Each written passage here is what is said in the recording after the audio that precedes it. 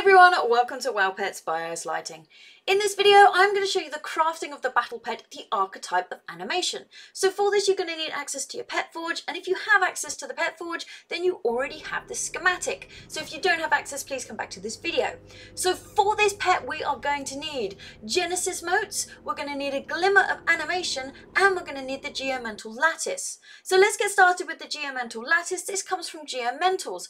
I have found the highest drop rate for these is over at the resonant peaks, all the way up on the platforms. You might find it better somewhere else, but personally, this is where I go to farm those.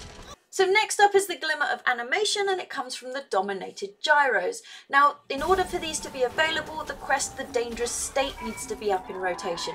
Now, usually I pick up at least one of these just doing the quest, but if you don't, just keep killing them. So craft time! Back to the pet forge. Don't talk about Genesis motes, they come from everything. So now we have our motes, we have our glimmer, and we have our lattice. All we need to do is hit create. So as like everything, it drops in our bag and it is a click to learn. So here we go. Here is our archetype of animation, which is basically a mini geomental. So here are the spells that it does, or actions that it does, or whatever you want to call them, as you level it up. And now I shall hit summon so you can see it in all its glory.